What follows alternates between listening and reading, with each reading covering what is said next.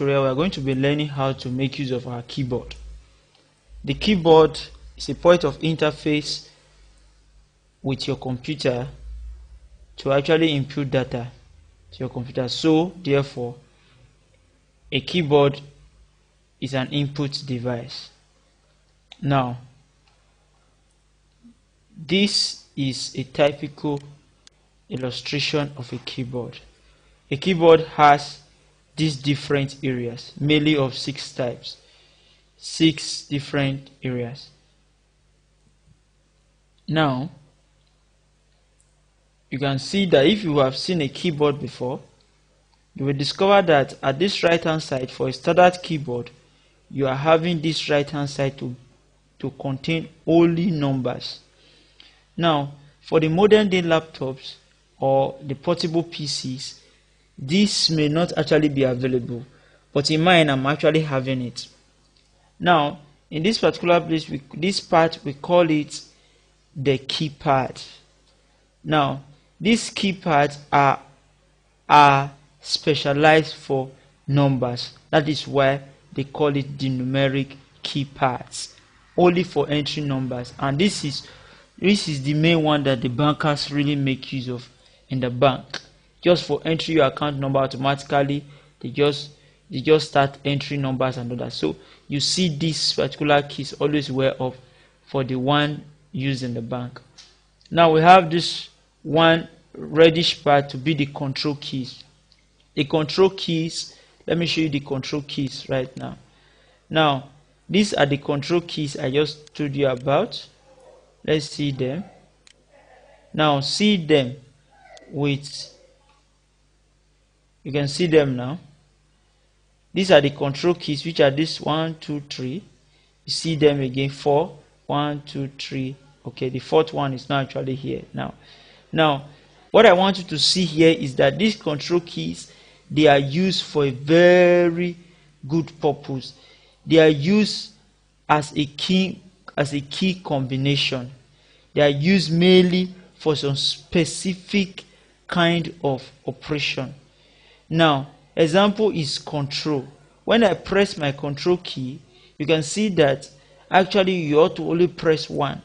It is meant to be combined with another key to perform a particular operation. Now, what I want to do here, if I say control, maybe S, normally is supposed to be for save. Also, we have some kind of key combination like the alternate key. Alternate key is also used for an alternative. Definitely when you press it, you are going to see it actually change. Actually do a particular function like close a particular window or show a menu. Now let me activate this particular window. Let me press the alternate key and let's see what we are going to be having. Okay, as me that does not show, let me open another window for you to see. When I press the alternate key, maybe alternator F4, I'm going to tell you more about that one. F4 automatically it closes that. So you use it for a combination. Now you combine with a key for them to actually function. Now they are called what? The control keys. This red aspect called the control keys. They are meant to do some specific type of controls. Now let me show you the escape key. The escape key can actually be used to cancel or to say I don't want to do that again, I don't accept that. Do you agree? Instead of no, just press escape, automatically it escapes that particular field. So that is what we use the escape for. Now if you check it very well, you discover another key, this particular key FN. If you are making use of your portable mobile computer, you discover that this FN key is a special key. If you check it very well, this FN key can be used to toggle between what actually these keys perform. Now in the modern PCs, actually this one is kind of designed in a way that you won't actually have every key here. So in order to avoid closing the whole of your screen, they had to customize it in a way that you can switch. Now normally in the modern PCs this day, maybe you can combine this with F2, F3, like my own PC that I'm actually making use of. If I press F6, I mute the PC, the system volume, or when I press Fn and F7, automatically I open my email messenger, or if I press Fn and the escape key, automatically my PC will sleep. So you can use it to actually activate some kind of keys. Some computers will have their own to be totally different. Let me kind of show you one that I actually mean. Now this is that of my computer. You discover that you are having the Fn key plus escape key to sleep, and if you press the Fn key plus any other key here, you actually check your battery status. Example is what I want to do now. Let me do it for you to see.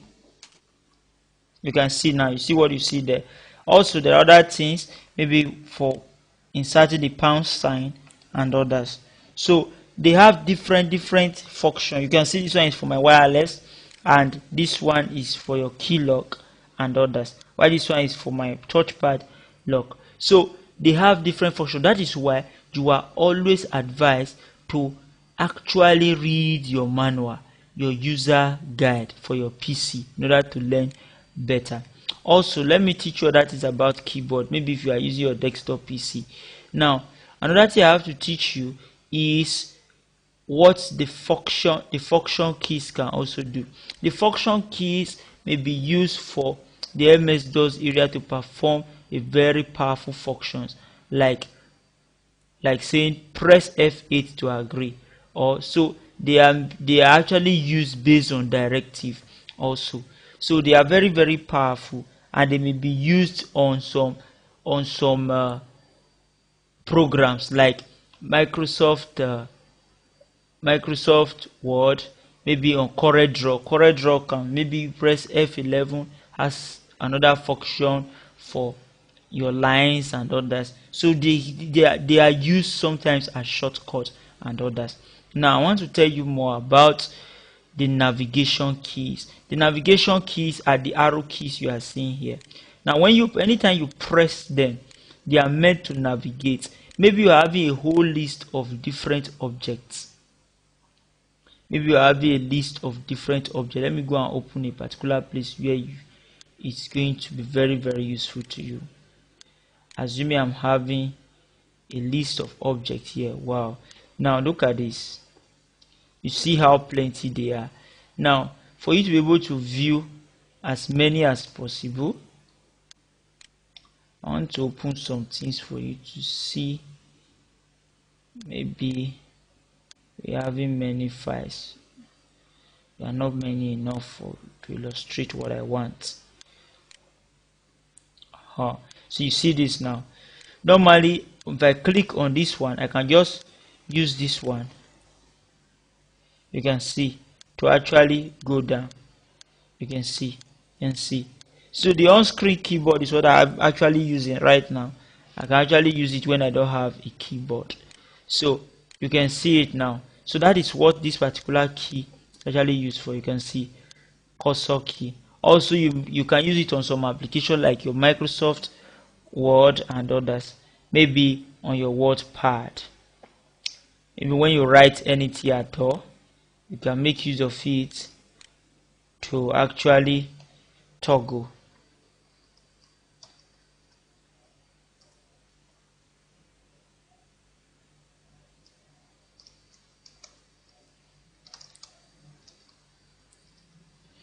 Now I want to show you other things. Now I can combine these keys now. You see. Now you can see I want to use this. I just toggle. You can see it moving, up, down, up. So there are many things you can use it for. So that is for your cursor key. Now also we have other keys here too, so which actually you may not be able to see here, but for the other formal standard keys we're having them to be your print screen, your insert, or your pause. So that's what they are using them for. So look at this other keys that you're having here. Indicator, lights. Okay, the most powerful of all that we have to learn now is the typing keys, also known as the alphanumeric keys. The alphanumeric keys are used firstly for typing, then for any other function. Some of them contains your symbols and others. So the symbolic keys are this one you are seeing here. If for your comma, for your, you can see them, for your semicolon, for your pi. Look at your pipe. For your, you can see this now. You can see your square brackets. You can see them here. Your equals sign, your brackets, your circular brackets, your dash, which is also your negative, your underscore is there. So you can see them, percentage and others. While this one is your Windows option, you can see it there. So tab keys are different from this. Those ones are different, but also you can make use of them mainly. You can make use of them. You can make use of this enter for accept, maybe for OK, D for delete, shift. You can see them here. So these keys are very, very, very important for typing. But one thing I want to teach you about using them for typing is this. Now you can see that everything here, they are all in what? In small cap. You can see them. What I mean by small cap is in little. We call them cap, means capital, and anytime you press caps, meaning that everything should be in capital letter. So if I activate cap, that means everything is now in capital letter. So I can write A, let's see, A, B, S, D, F. You can see. But when I activate it to be small, W, you can see that now. You can see. So that is how it is. This is called the space bar. When you press this, a space is automatically given. If you press the space, automatically given. When you press enter while typing, it goes automatically to another paragraph. While backspace is meant to delete to the back, while delete is meant to delete to the front. Let's check it out. Now I can use this, my arrow. Also I can use my control key dash. You can see it now. Now while doing that, I can delete to the, when I say delete, everything at the right are going to be deleted based on until when you actually stop. So delete, you can see it now. Also it can be used to delete on your Windows Explorer too, just to delete an object. Also you can click on backspace to actually delete backward. So let's see, delete G, delete E, delete E. You can see it now. So that is how actually it works.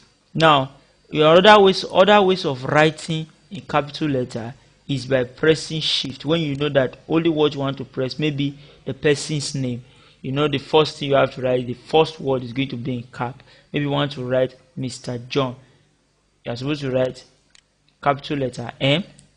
You see, these are your suggestions that the keyboard is giving you. Capital letter M, then you click write Mr. You see Mr. and dot and John. It's supposed to be in capital, right? So you press your shift, John. You see, I'm sorry for that. That is 0. John, this is O. John. You see now. So that is how you make use of your keyboard. It's very, very simple. So let's see other things we can actually use our keyboard for. Which one have I not talked about? Talk about the navigation. So we'll talk about everything. So for some modern computers, you are having the indicator lights. Some computers have it indicated that you've pressed your caps lock and all that. So this may not actually be very, very necessary because you may not actually find it in your PC. But you just have to be very, very watchful. In that sometimes you can press your caps lock and you discover that it will on. That cap key I told you about, which is this one, some computers may call it cap lock, some may call it just caps. You see, some may just give a symbol there with A in capital letter without even writing this. So you just have to know where your cap lock is, but it's always at the left hand side. So the keyboard you are seeing here may be different from that on your own, but the keys are inside, they are still the same thing. So that's what you have to know. So that is all you have to know about keyboard. But if you want to know more, like your page up, page down, you actually have to learn more about them, because as you advance in the use of keyboard or the use of computing, maybe in typing and others, you actually know how to make use of your keyboard. It's very, very important, because you are going to be making use of them. Assuming you are typing now, you can't type without making use of maybe your insert button, insert key, page up, page down, your scroll lock, your help menu and others, insert, end and print screen. So there are many ways you are going to be making use of them. That is why I'm not going to go into details.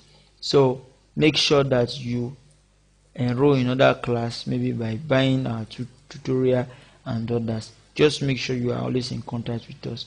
That is all about keyboard. Thank you very much.